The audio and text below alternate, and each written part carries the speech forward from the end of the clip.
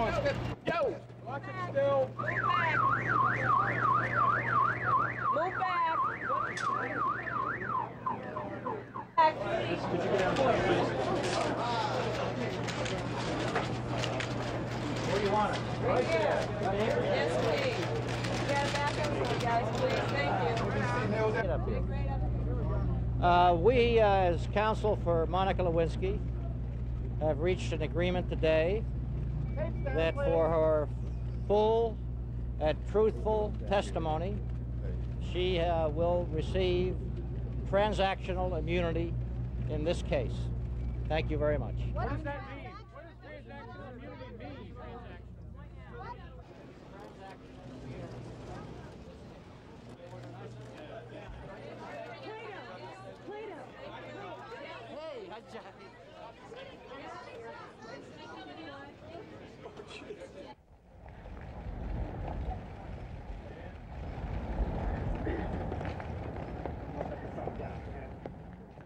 In anticipation of her appearance today. The statement just announced by Mr. Cacheris, one of Monica Lewinsky's lawyer, granting a grant of full transactional immunity to Monica, also provides the same level of protection and immunity to her mother, Marcia Lewis. She has also been immunized by this agreement. Really? Sorry. Do you have any reaction to Lewinsky in the presence of your last two witnesses? What is your general reaction to the appeals decision that came out yesterday? Will you ask the people out first?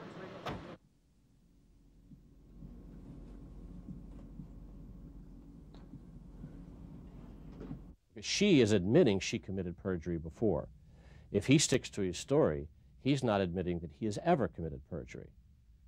So he may be committing perjury twice and she once, but he looks to be more credible because he stuck to his story.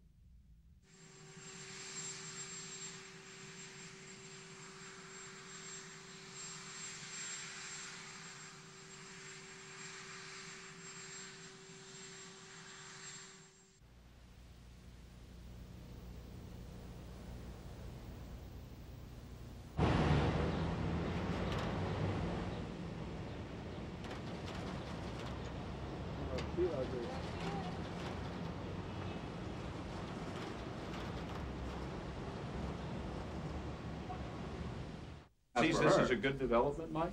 I don't know that he sees it as a good, bad, or indifferent development. He's just pleased that things are working out for him. That's, you asked his reaction, that's his reaction.